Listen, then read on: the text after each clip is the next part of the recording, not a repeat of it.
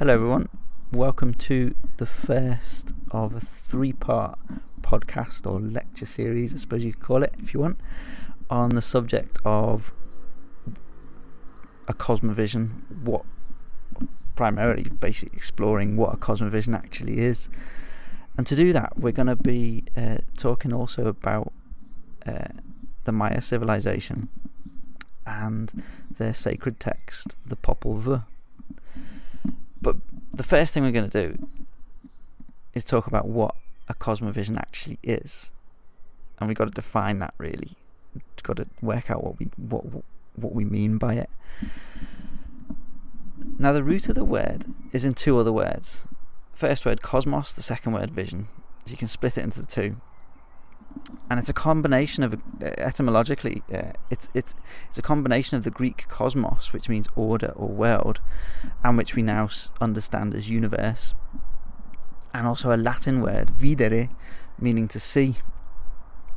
So, in essence, the word cosmovision means to see the universe. What it does is it captures how the universe is understood, how it's witnessed, how it's experienced by either an individual, a particular person, or a group of people. They could be the same ethnic group, it could be the same cultural group, or it could be the same civilization or group of civilizations. Yeah. So, in essence, the word cosmovision means to see the universe, as I say.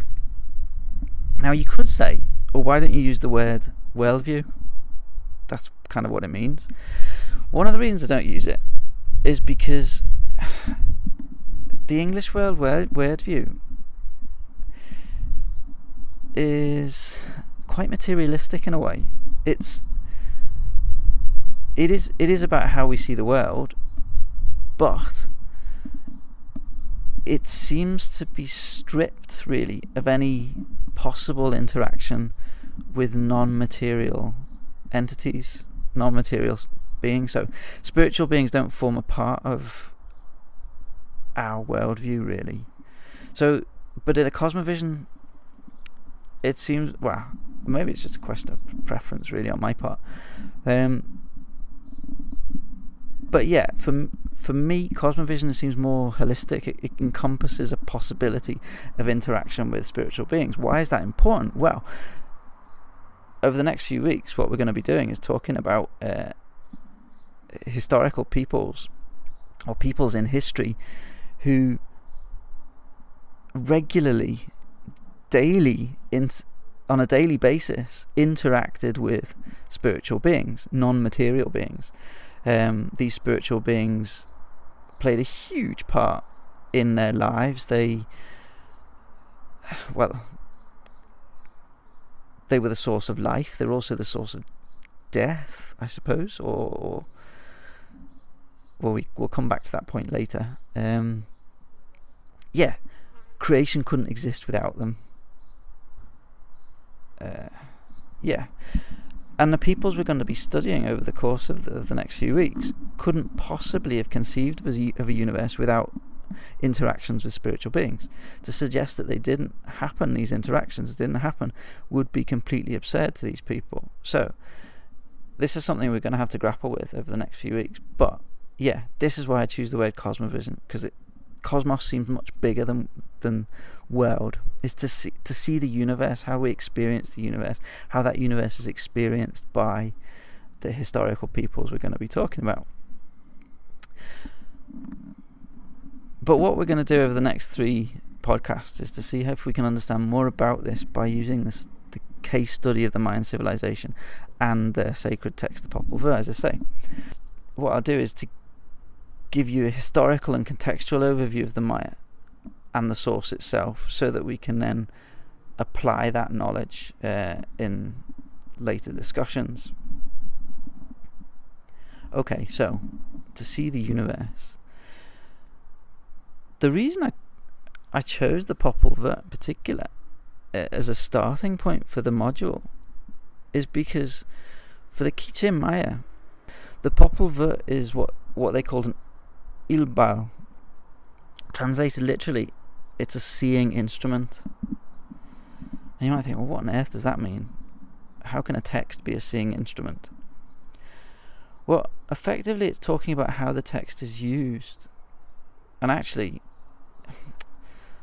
the word text is a bit problematic, because that's a kind of later a later medium. But anyway, yeah, it's talking about how this sacred text was used. Anyway, what do I mean? Well, for historians, we can gain some sense of the historical development of the Mayan peoples, as well as an overview of how they viewed the world around them. So we can glean some information that way, using the text. But at a much more complex level, and also for Maya initiates, by close study of the text, it's possible to gain an insight into an intimate relationship between the heavens and the earth. So the agricultural cycles that are intimately connected to the movement of astral bodies through the sky, of planets, stars, as they move. So as well as being what we'd consider here and now to be an origin myth and a history in a broad sense of the term, it is, or it was, also a complex calendar and sky map that only highly trained diviners could and can correctly interpret. Now, I can't do that. I can only touch upon it. I'm going to be referring to a translated version. It's a version of the Popol Vuh translated by Dennis Tedlock. And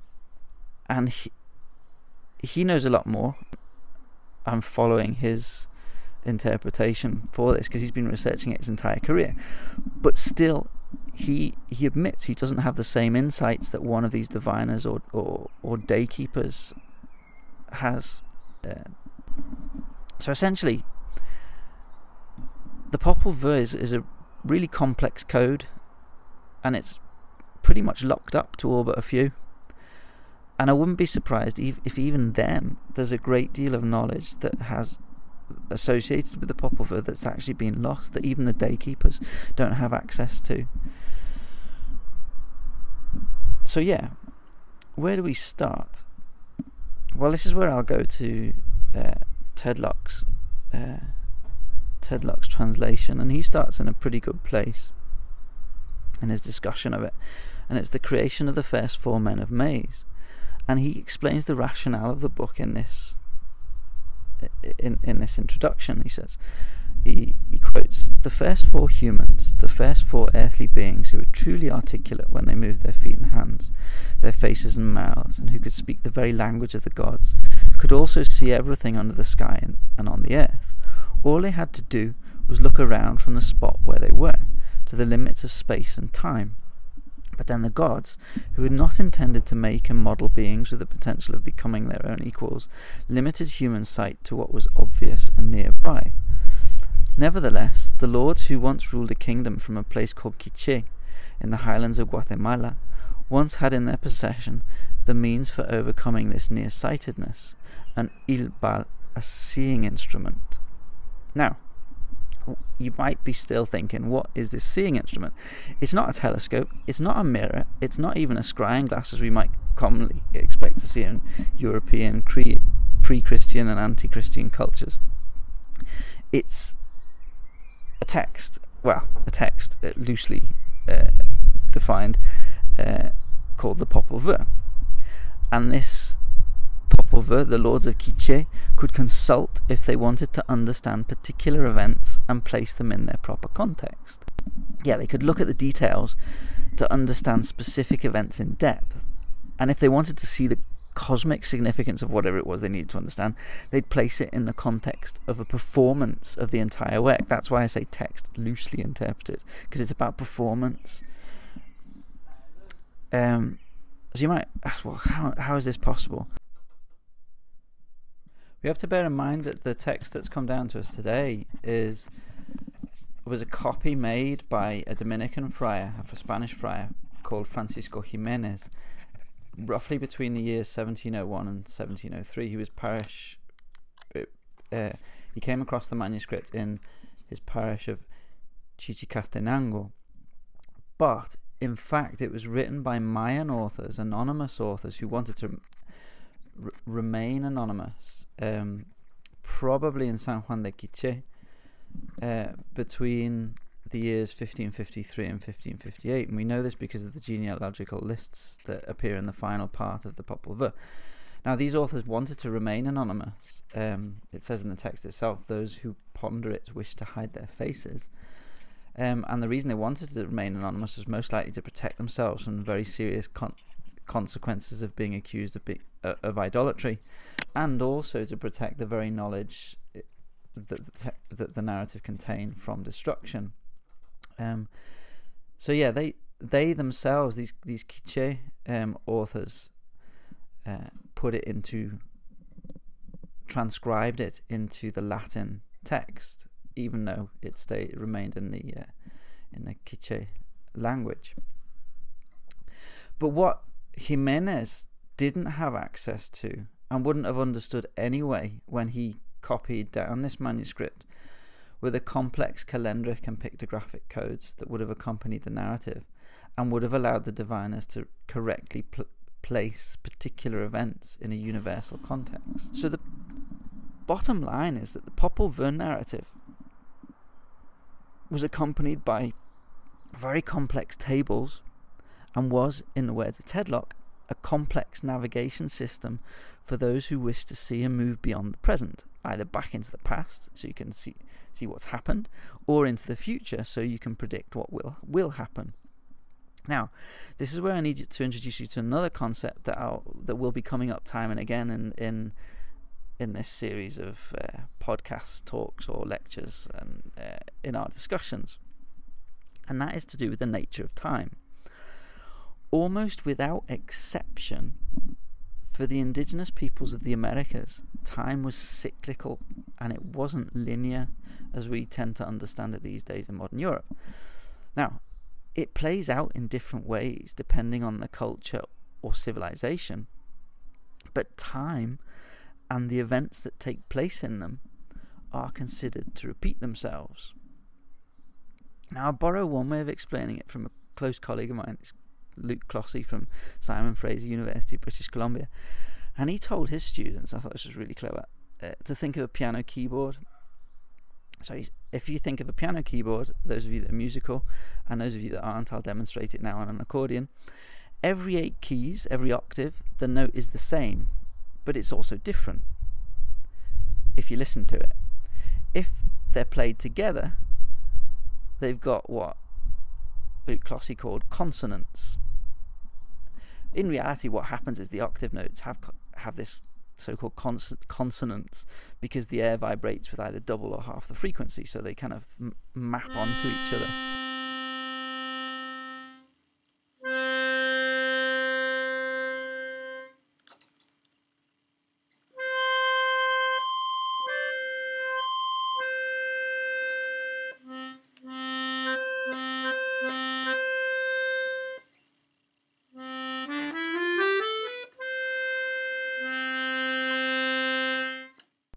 But in terms of this analogy, it can work in a similar way. So if we're thinking in terms of cyclical time, the dates themselves have consonants.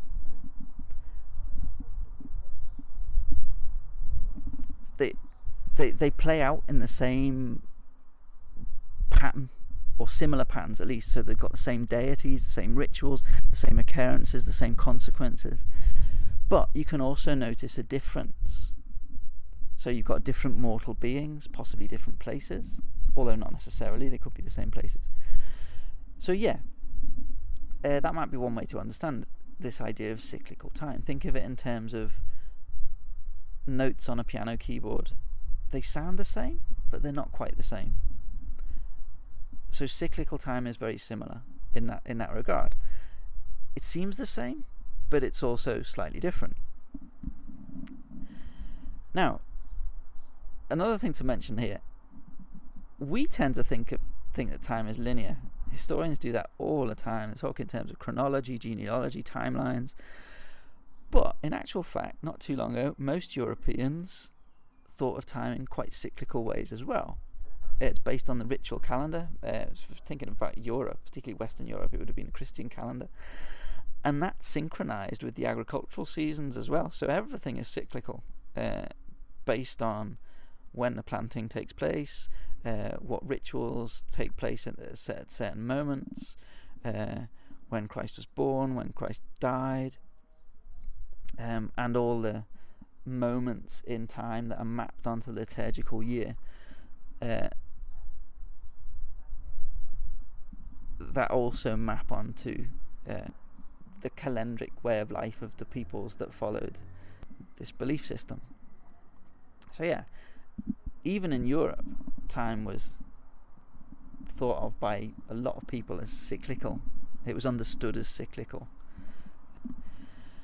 Now, for a significant number of indigenous American civilizations, and also many Asian civilizations too, although I can't really talk about them because I don't know too much about them, this cyclical time intimately links life and death into a single whole made up of two parts, and I'll come back to this dualism later on.